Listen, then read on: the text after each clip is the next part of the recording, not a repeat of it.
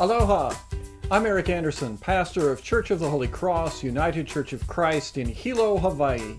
And here's what I'm thinking. Thank you to all those of you who let me know this past week that you enjoyed the song that I shared in last week's show. If you missed it, well, that's the magic of YouTube. It's still there, and you can go back and see it.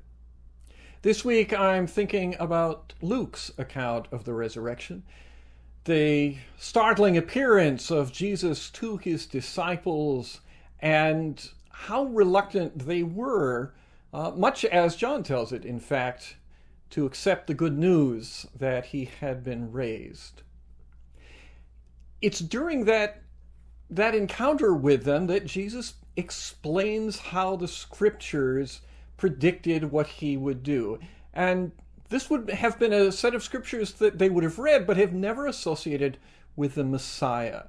Other scriptures were the ones associated with the life, the work, and the victory of the Messiah. And it was a completely different set that Jesus used to interpret his own life, death, and resurrection. So what I'm thinking about is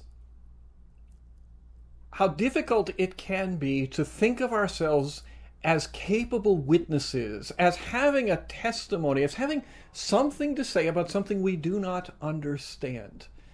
You know, that is exactly where Jesus' closest friends were in the first hours after his resurrection. They didn't understand, and yet they were called upon to testify.